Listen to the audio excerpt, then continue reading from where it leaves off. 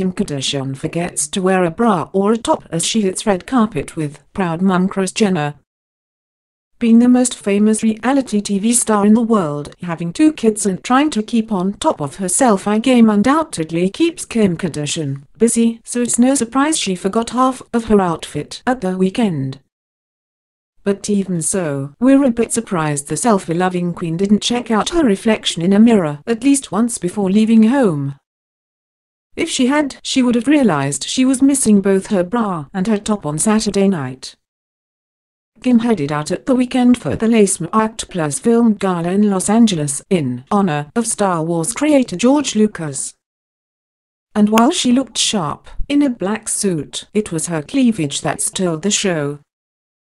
Kim was joined by her mum Kris Jenner at the event, who was also rocking a trouser suit but was far more reserved than her flesh-flashing daughter. The event honors Lucas with proceeds going towards the museum's film initiatives and other programs. We wonder if Kanye West gave Kim his approval before she left the house.